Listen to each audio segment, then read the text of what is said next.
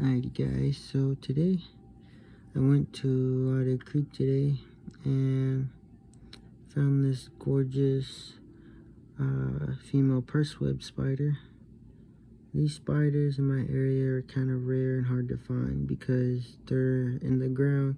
The females are 15 centimeters below the ground, and they have like about a 5 centimeters or something like that of a web, and they make this thick tube web, and it's actually pretty cool how these guys actually feed. They wait for the prey item to go on top of their web, and then the long fangs that they have, they use those to pierce through the tube-like web. Excuse me. Pierce through the tube-like web to subdue the prey, and the prey doesn't even know it because they're so quick with it. After the prey is subdued, they cut open the web like a hole.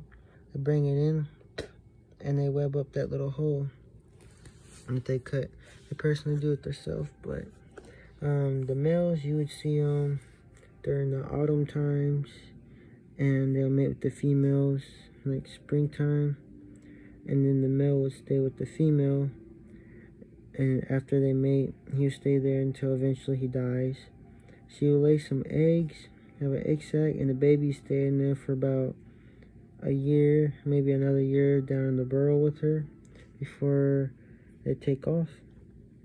But these spiders are really cool. I like to have a male and possibly pair these because I think it would be pretty cool to have more of this species of spider.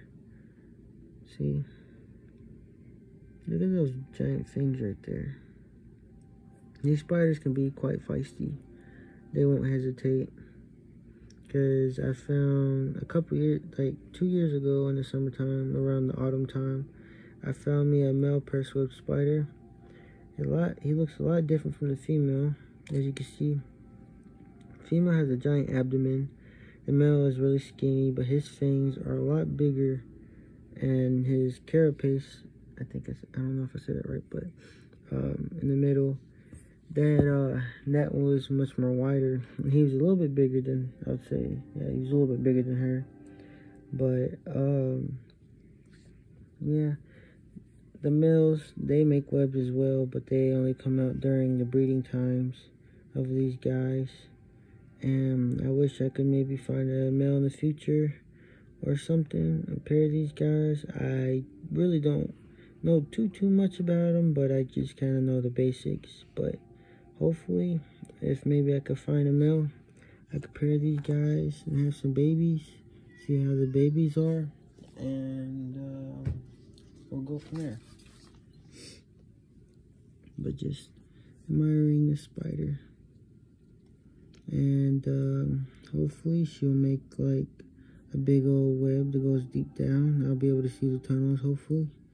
And maybe when she's settled in, hopefully we get a video of her eating, because that would be pretty unique to see how these spiders eat, because I was watching a few videos and doing some more research about them, because this is my second time ever having one of these spiders.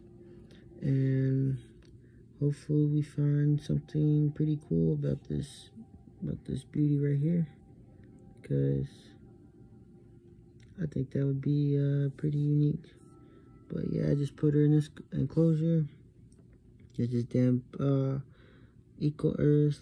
I just put a little bit of moss in there just for the looks, plus for water and stuff, because I think it's pretty nice. Put it in this because they need deep substrate. This will work for them.